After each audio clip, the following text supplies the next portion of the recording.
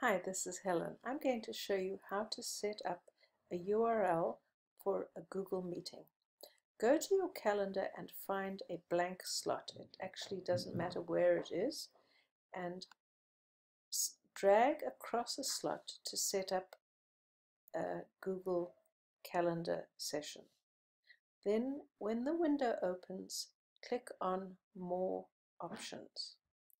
This is where you will give your meeting a title, so I'm going to call that Peer Teaching. And you need to click on Add Conferencing and click Hangouts Meet. This then gives you the details, so click View Details. And if you click on this URL, it will actually launch the Google meeting. So let's do that. And it's launching the Google meeting, and here is the URL of your meeting. So you want to copy that.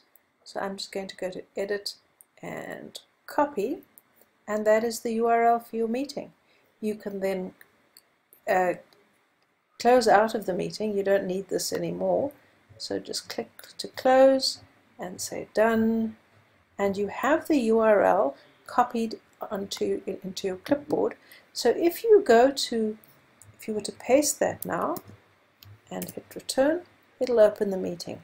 And so what you will do is I would go to my LMS, like Canvas, and I would provide that link to the Google meeting to my students, or you can email it to your students, or whoever your intended audience is. That is the URL that you will share with them. There you are.